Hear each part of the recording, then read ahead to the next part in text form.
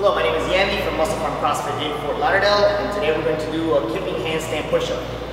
This is Missy, and she's going to demonstrate for a kipping handstand push-up.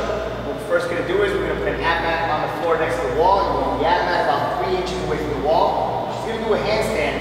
Once she does the handstand, her hands are going to be about 6 or 7 inches away from the wall. She's now in a perfectly erect position. Her glutes are away from the wall. As she comes down, puts her head on the ab mat, her glutes are coming into contact with the wall. She's going to lower her legs. Her knees are coming down to where her abs are. She's going to push up with her legs and push up with the arms. And there you have it, kipping handstand push-up.